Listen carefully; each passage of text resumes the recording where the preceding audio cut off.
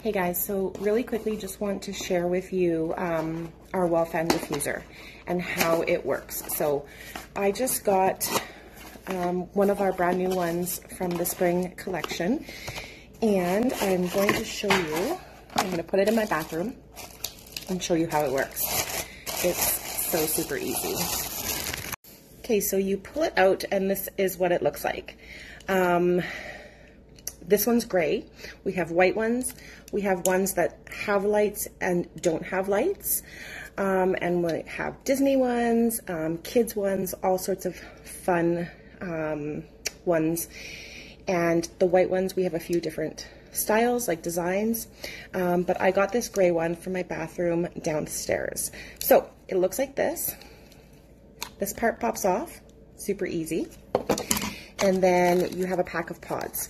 They come in a 2-pack, same scent. And you pop them out of the package. Put them in here and pop that back on. That's all you do. No change in wax, no mess, super easy. Okay, so now I'm in my bathroom because I'm going to pop it in to the wall here and show you how easy it is. So, you just pop, oh, 1 second.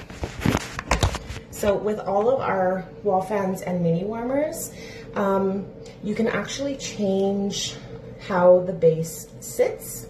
So for example, this one, you just push the little button and you can twist the plug-in. So this one I needed to be twisted, it was upside down.